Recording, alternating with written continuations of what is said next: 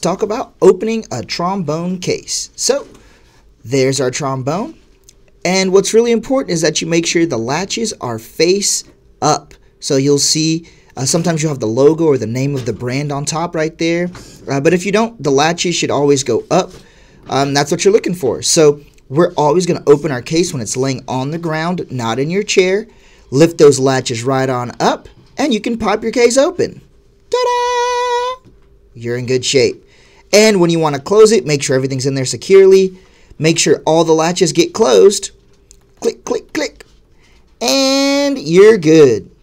That's opening a trombone case.